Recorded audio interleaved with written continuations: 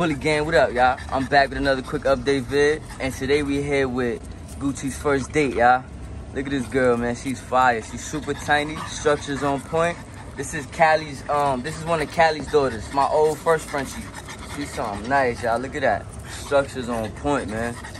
It's gonna be his first female. We'll see how he do. We just took her PG test, so we waiting on the results right now. So I'll keep y'all updated, man. Let's get it.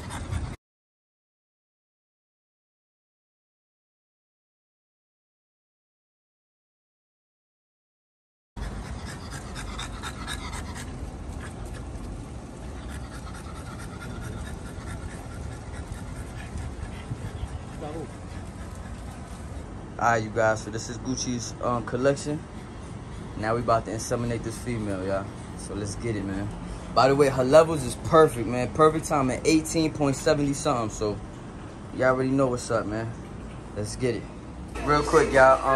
In the last clip, you heard me say that her levels was at 18 and it was a perfect time for the breeding, which really it was. Just off the strength, it's a live breeding, you know? So the semen is coming straight out of Gucci and going straight into the female.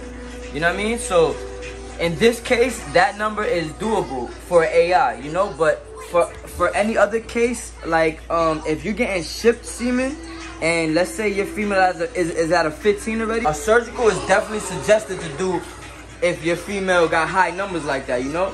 But being, like I said, being that it was a live breeding, it was a perfect time, y'all, because y'all know I bred Chanel via AI when her levels were at 20, you know? So, but yeah, y'all, I just want to let y'all know that. So, everything went smooth, and let's hope for the best, y'all.